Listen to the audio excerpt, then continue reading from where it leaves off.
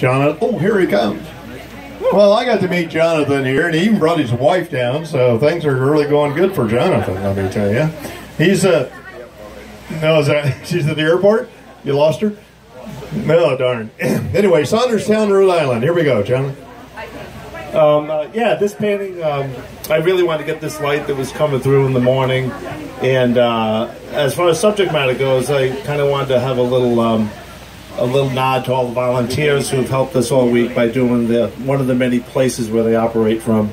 So that's why I wanted to do this with the colorful balloons, and so that was the impetus for the subject matter. And I got to say that I left my Red Sox cap, obviously I'm from Rhode Island, or New England, in my vehicle. So Bill Davidson lent me his plein air convention faculty hat, and I gotta say, I could not have gotten through this painting without this hat, Bill.